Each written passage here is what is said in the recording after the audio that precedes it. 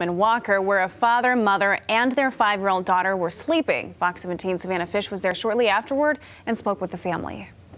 My wall just like explodes into my bedroom, and I hear my husband screaming, and I start obviously freaking out, and immediately I'm like, where's my daughter? Around 2 a.m. Saturday, a family woke up to a car barreling through their home just a short distance from their bedrooms. It was almost as if like the house was crumbling. While they were willing to share their experience, they wanted to remain anonymous. I like crawled over this mountain of rubble and went in her room. We smelled gas.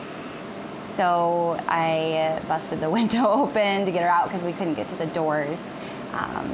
And then we came around the front, and I was finally able to see how treacherous my kitchen was. This is what the inside of their kitchen looked like just shortly after the crash. Something I was like, we gotta get out of here now, because I really thought that something was gonna blow up, because I saw the oven was like accordioned. I don't know how fast this guy was going, but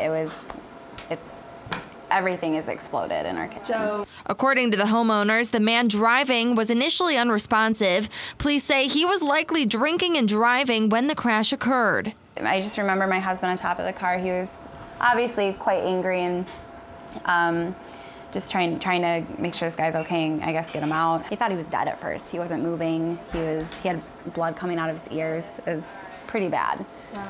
Once police arrived, the driver was taken to the hospital. But this mother has a message for him and anyone else thinking about getting behind the wheel while under the influence. Do not drive drunk. It is not worth it in this day and age. Take an Uber. Like, it's not worth it, and there's no excuse for it. A situation that could have had a very different ending. And it makes me very terrified to think of how bad that outcome could have been. Thankful for the first responders that came, and I'm glad that the guy is okay too. In Walker, Savannah Fish, Fox 17 News.